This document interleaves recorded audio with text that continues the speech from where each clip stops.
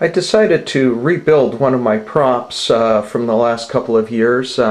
Here at the end of my hallway I have a dungeon cell, and when it's complete, you can see down there in the corner is just one of the pieces, but it's got the brick wall with the arched opening, and then along the back wall, again, two parts. You can see the bottom part, another block wall, foam block wall.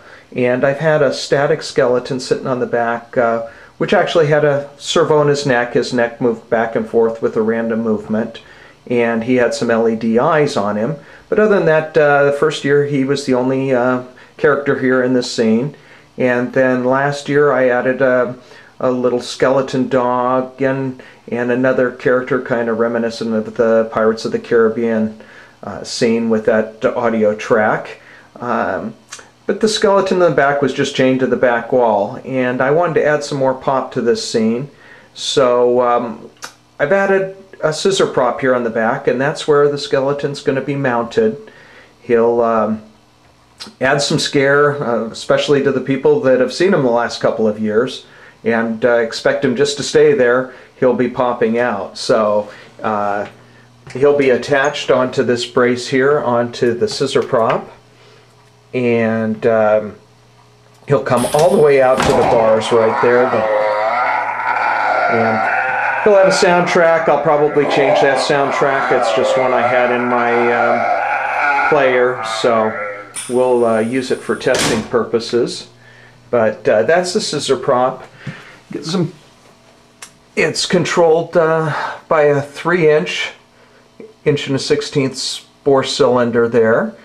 And I'm running at about 40 pounds of pressure, and since this one is in my house, it's just going to be run by an air tank. It should have plenty of air to run through the night. That's an 11-gallon tank, and I'm using just a pair of those $8 speakers from Big Lots, and for the very first time I'm using one of my kitchen sink prop controllers. This is exactly what I designed this prop controller for.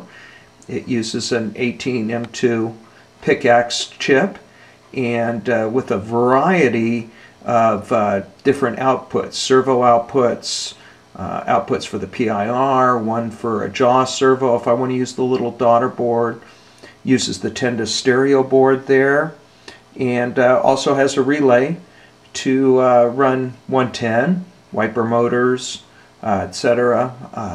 I happen to have it hooked up right now to one of these LED little floods. I'll probably still use that, just put a red or a blue lens cover on it, and then of course it's all being controlled by a PIR here.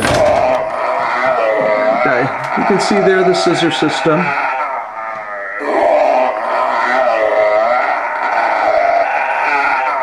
Using drawer slides, very smooth, works really well. I did have to spend quite a bit of time since I couldn't be drilling into my hardwood floors or putting holes into the doors onto the closet there.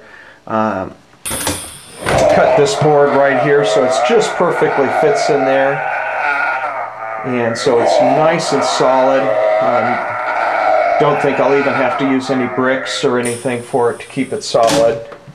And then braced the bottom of the 2x4 both on both sides and on the front.